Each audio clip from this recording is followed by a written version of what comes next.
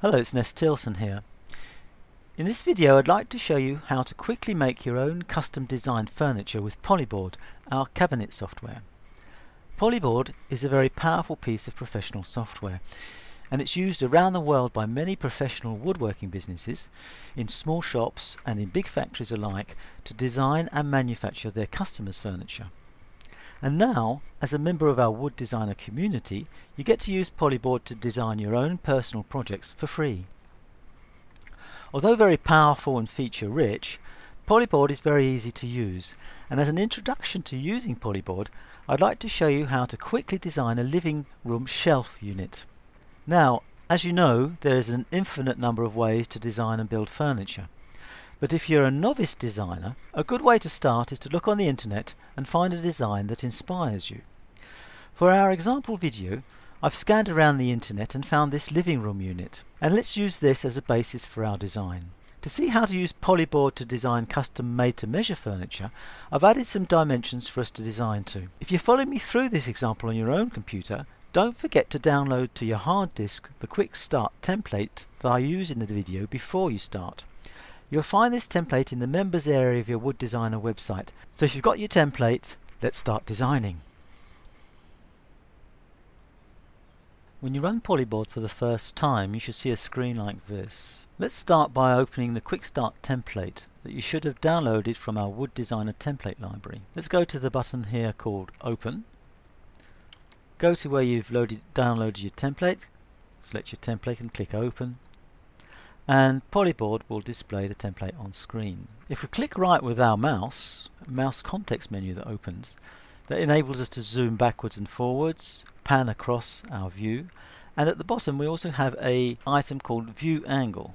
If we click View Angle, we have a window that opens, and if we click in that window with our mouse and drag, we can change the angle of view of our model. If we want new cabinets that we start making to have this same angle of view, click here, New Cabinet Default Angle, and every time you open a new cabinet it will display in this angle. Click OK and Polyboard will show you your cabinet from your new angle. To see the model in 3D, click on the 3D button here. In 3D mode, you can just click on the mouse and drag the model around and change the angle of view. You also have the mouse menu exactly as you do in 2D. By clicking right on the mouse, you have the possibility of zooming forwards and backwards and panning across. You can also zoom by rolling the central mouse wheel, if you do have a wheel on your mouse, and pan by pressing down on the mouse wheel. Here we have a textured view, but we can also display the model in a transparent view. If we click on this button here called Hidden Face Perspective, we will get a wire frame view and we will be able to see inside our cabinet. And we can even see inside the different assembly details, and we can see the hardware that's been used to join the boards together. We can see here the hinges on the doors. We have created a simple setup for this bit of furniture that tells Polyboards what material to use and how to join the boards together and what hardware to use. If you'd like to use this setup for your future projects, we can save the setup in a file. To do this, we go to Libraries and choose the option Manufacturing Methods. In Manufacturing Methods, we have to click on the button called Duplicate, and Polyboard will create a file from the model, which is called automatically here Quick Start 02, and if you click OK, this will create a file that Polyboard will save, where we have all the different parameters and setup of our particular bit of furniture. When Polyboard says apply the method, just click OK for a second time. Now we've created a file that will tell Polyboard to build any new furniture we make and use the same methods as the Quick Start template. And now we're going to run through quickly how to create this living room unit from scratch. Let's close the template model. Just close the 3D window by clicking on the cross up here, and let's close the 2D view as well, and let's start with a completely new cabinet. To do this, just click on the button here, New Cabinet, select Box Cabinet here, and click OK to enter a box cabinet with the default dimensions.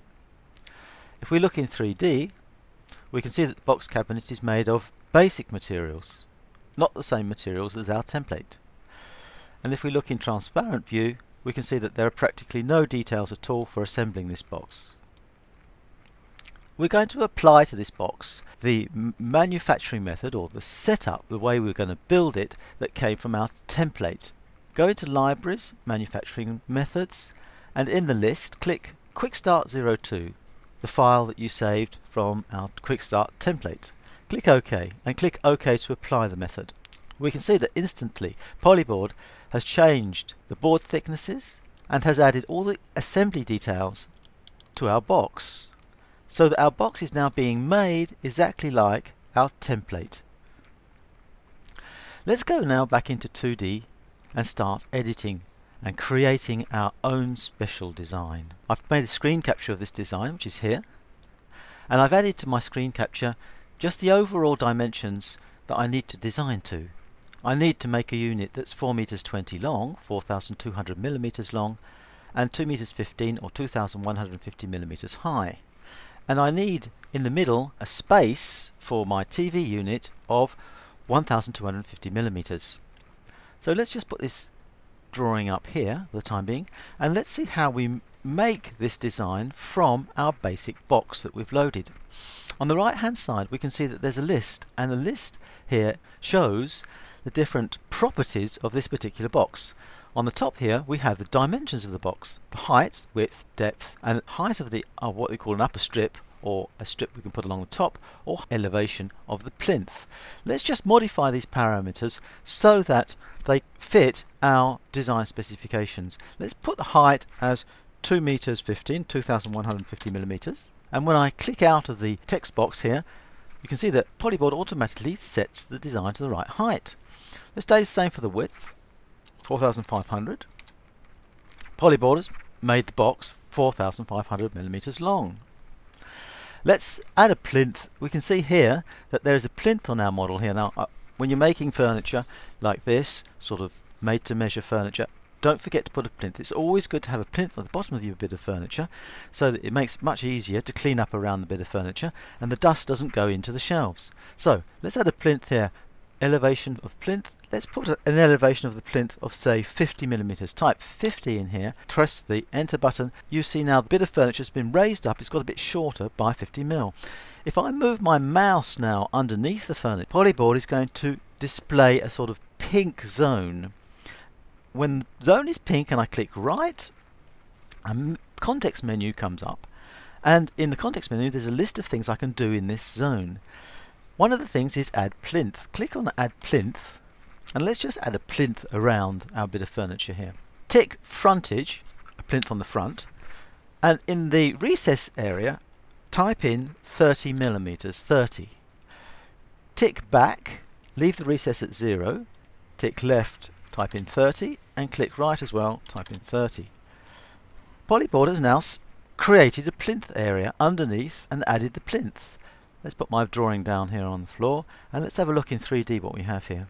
We can see here the Polyboard has raised the bit of furniture up, created a space underneath of 50 millimeters high, and put in automatically our plinth at 30 millimeters from the front and from the ends. Let's have a look at what it looks like in textured mode. And so our cabinet is starting to look a bit like what we need. Let's continue building here. Let's go back into 2D. Back in 2D, and let's have a look at what we need. Let's move our Polyboard cabinet a bit over here. Okay, let's see how we're going to continue designing this. First thing we're going to do is we're going to separate this 4 meters 20 into two sections, two equal parts with a vertical partition here. Move the mouse into the bit of furniture.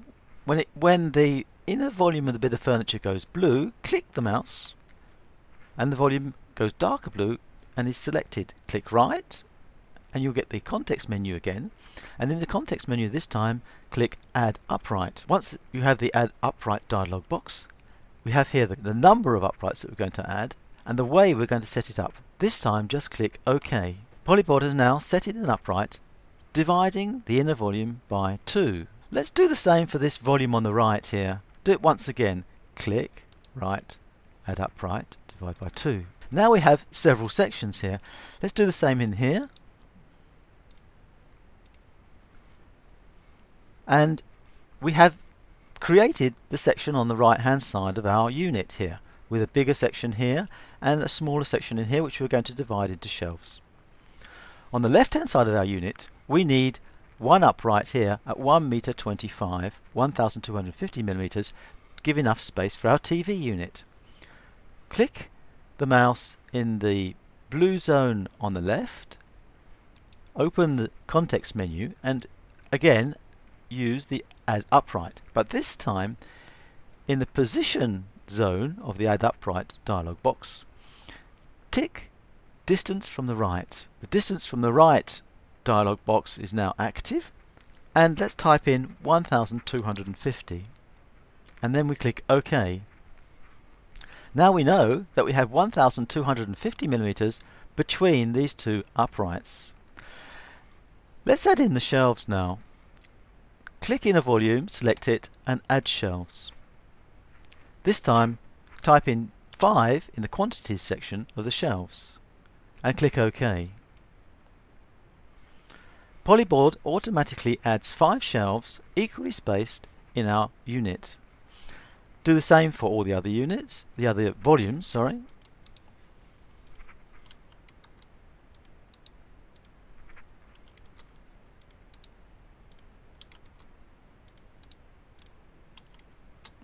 And now we have our unit looking more and more like our design.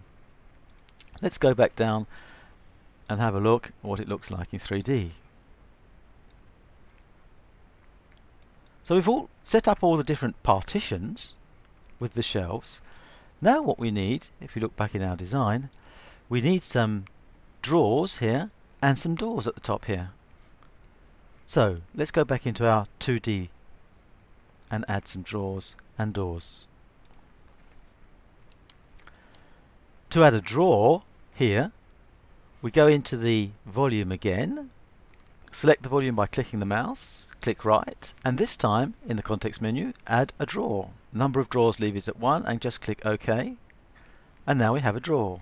If we go back into our 3D we can see what this looks like. We can open and close the drawer and by clicking on this button here, and Polyboard has added a drawer. Let's go and add the rest of the elements, the drawers here. Click on this volume, I'm going to add a drawer here, and at the top here we need some doors. To add some doors to our unit we do exactly the same as for the drawers. Let's go over to the volume where we need the doors. When the mouse is over the volume we click right, and this time in the menu we choose the item add a door. As we can see, our volume here is quite wide, and it's probably better to add 2 doors in this volume.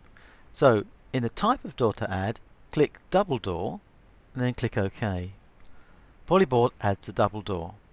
Let's do the same for the end volume here. I click add door and add double door, click OK.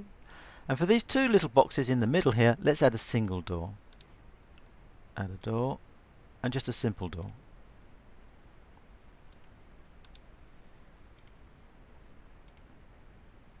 And now let's have a look in 3D what our cabinet looks like. And we can see that our cabinet, our living room unit, is looking very much like the design that we were working from. But we can see that we still have to create the space necessary to put the TV unit in here. So we have to get rid of these 2 bits of shelving. Let's go back into our 2D.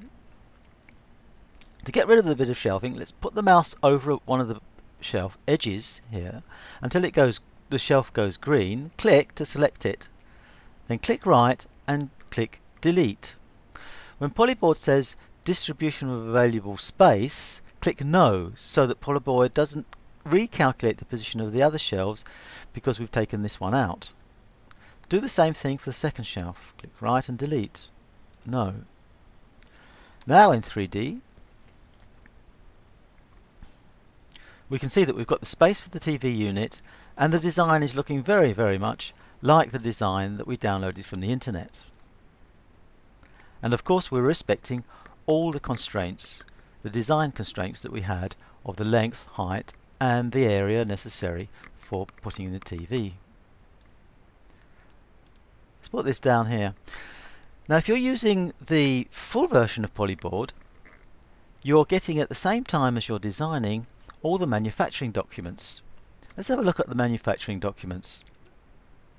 Let's go into print preview, and this is what you'll be getting with the full version of Polyboard. You'll be getting the drawings with eventually an exploded view, all the cutting lists, lists of the hardware that you're using, and a drawing, dimension drawing of each and every part. So that's how simple it is. The full version gives you the cutting lists with dimensions of every part, but you don't need them if you're using one of our suppliers. In this case, just send the Polyboard file of your design to the supplier and he'll send you back all the parts ready for assembly. If you want to cut and make the parts yourself, we can show you a completely free way to get the plans, or you can use our cabinet file service. In this case, you send us your Polyboard file and we'll send you back all the plans and cutting lists so that you can start building your project straight away. Whatever option you go with, you've now got access to an easy and very cheap way to create your own uniquely designed furniture. If you're a business, you've now got an amazing free tool to design custom furniture for your clients, and then you can build it yourself or outsource as much of the construction